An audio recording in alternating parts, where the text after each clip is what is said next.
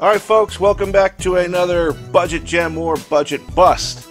Today I've got an amp that's debatable whether or not it's a budget amp. And that is, I have the Rockford Fosgate TM750X1BD. This is the marine version of the T750X1BD. I'm actually planning on installing this bad boy in my boat here in a couple of weeks, and this amp retails for $399 outside of the parameters of this channel of being less than 300 bucks. So you're asking, well, why am I continuing on with this video? Well, it's not just selfish purposes. I was actually able to negotiate a deal with a local retailer, that's ABT, who is pretty big. You can order from them nationwide. And I got this down for $290, and that kind of interested me because one of the things that's interesting about this amp is that for its ratings, which is right here on the box, it is rated at 500 watts by 1 at 4 ohms, but also 750 watts by 1 at 2 ohms and 1 ohm. So for those people that are worried about impedance rise, these power series amps might be a good choice for you. So we're going to find out what this amplifier actually does here today. We're going to unbox it, and we're going to strap it up to the amp dyno and see just how much power this amp does. First thing I can tell you, based on the box, this thing has got to be tiny. So enough of me talking. Let's jump in. Let's see what we get here for 290 bucks from Rockford Fosgate. First, we have our birth sheet.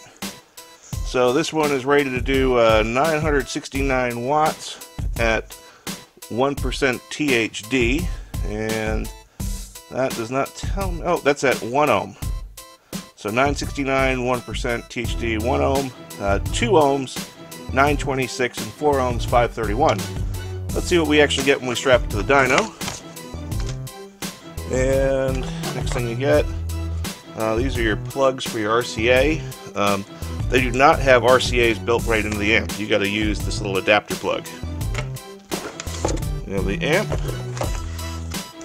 We have a setup disc. I'll get into why you need that here shortly. And that's pretty much it. You have a installation booklet, and that's it. That's all you get. And this amplifier itself here is tiny. Look at this thing. So we'll do the old above average man hand test, and I could palm this. I could probably slip it in my pocket if I wanted to. I have giant sized pants. But how big is this? It is lengthwise, including the power terminals, about 8.5 inches long, just under 5 inches wide, about 4.5 inches wide, and about 1.5 inches tall. So this can pretty much go anywhere. Go under your seat. These can go on a motorcycle. As I said, this is a marinized version, so this is made to go on a boat in the water. Kind of crazy. So let's take a look around the amp and let's see what you get. Okay, along this side of the amplifier, you have your power, ground, and remote connections, as well as your speaker outputs. Now, you might be saying, okay, these just look like little spades. What do I connect into there? Well, you have these removable plugs that just insert like this. So you just go in there, you plug them in, and these are actually your terminals here. So you'll see that in a lot of smaller amps, or especially marine amps that are of a higher quality, in which case, you know, if you need to move the amp around, you could quickly disconnect the power and ground. There is an issue though that I see here. First, these plugs are only 8 gauge max.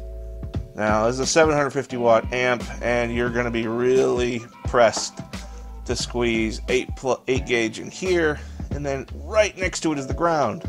So you got to be really careful. You can't use an 8 gauge reducer. You have to use 8 gauge raw wire. A reducer won't fit. I've already tried. And they're so close. One little errant strand of copper could short everything out. So Be careful when hooking one of these up.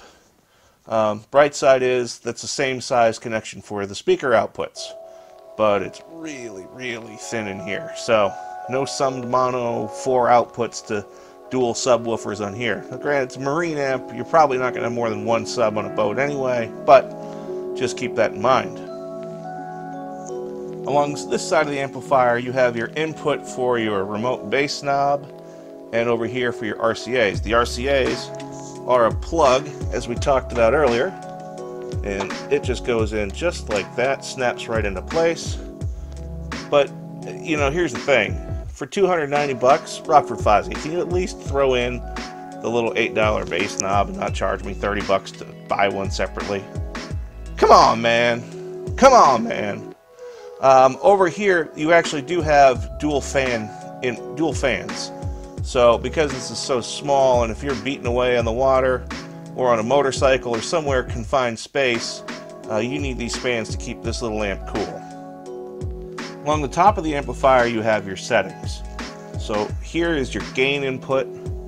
Right there is your punch EQ, which is adjustable from 0 to 18 dBs at 45 Hertz.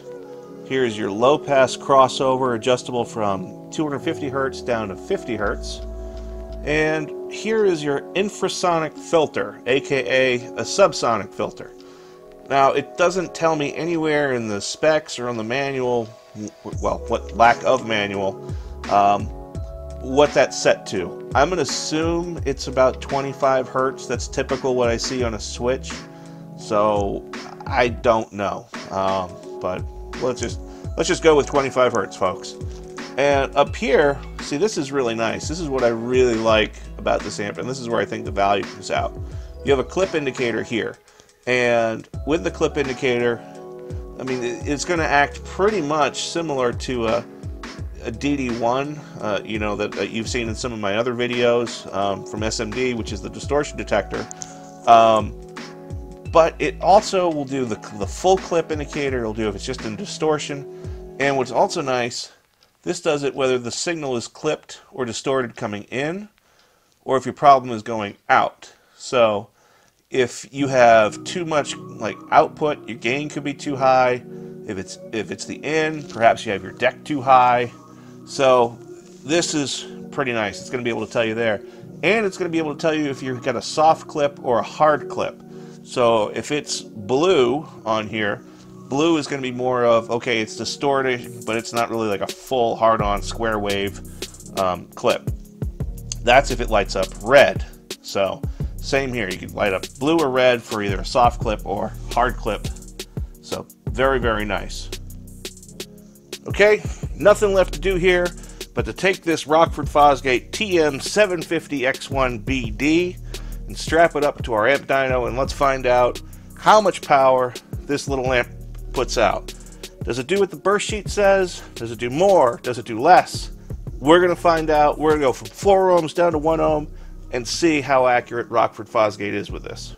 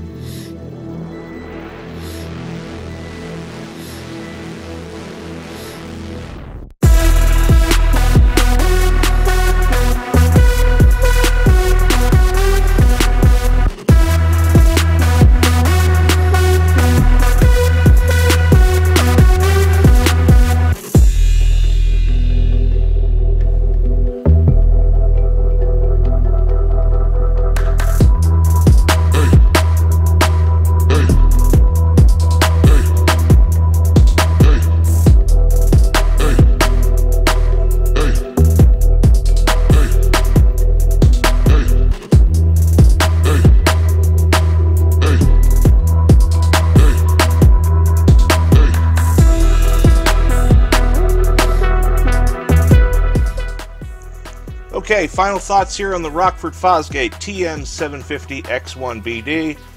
As you saw on the amp dyno, holy shnikes, this little thing puts out some serious juice. Holy cow. I mean, did you see those 1 ohm dynamic numbers? How much? How much?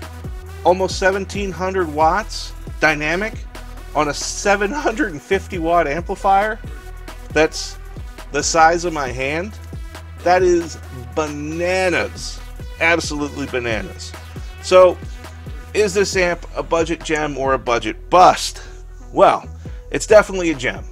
I know it kind of is the stretch limit for what a lot of you guys want to pay for a 750 watt or 1000 watt amp, whatever you want to talk about this one in terms of budget. I mean, 290 bucks. I mean, on certified, you're looking at just under 29 cents a watt for what this thing puts out certified at 1 ohm. So, that's a little on the pricey side for some of you. But, on the flip, I mean, think about what this amp offers as well. Number one, it's gonna, if you have a 1 ohm subwoofer, it's gonna fight impedance rise. So sometimes you will buy a 1400 watt amp and it'll put 800 watts out at 2 ohms. Well, this one does over 900 watts. So this could hold up better in terms of your sound if you have an impedance rise from 1 ohm to 1.8 ohms. This one is a lot more consistent against some type of impedance or box rise. So you got to pay for that technology. 2, it comes with the clip indicator. Now this isn't just like a regular light that just indicates clip. It's going to indicate a hard clip or a soft clip, as well as where's the clip coming from. Is it coming from the input signal or is it the output of the amp? So that's worth money.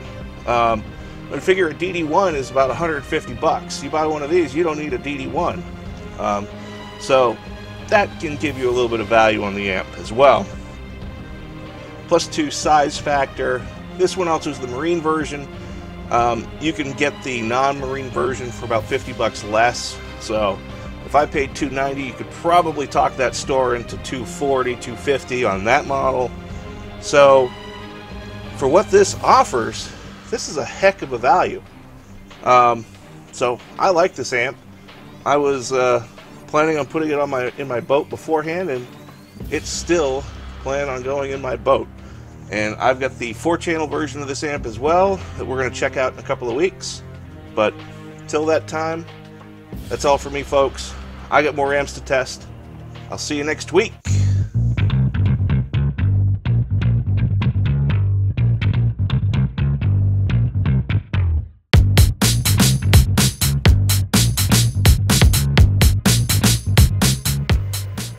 Alright, just to give you a quick demonstration of the clip indicator, let's set this up. I've got it set up on the 81, the DD-1 Plus mode. So this is the exact same that you'd be doing at home if you had a DD-1 tool. So let's just adjust here. When we see the clip, so now you can see here we're doing a soft clip. And you can see on the DD-1, same thing, the distortion light is on.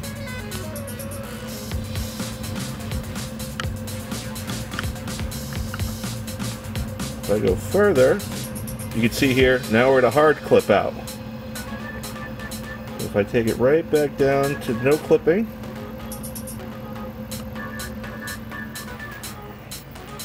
you can see there, now we're back to clean signal.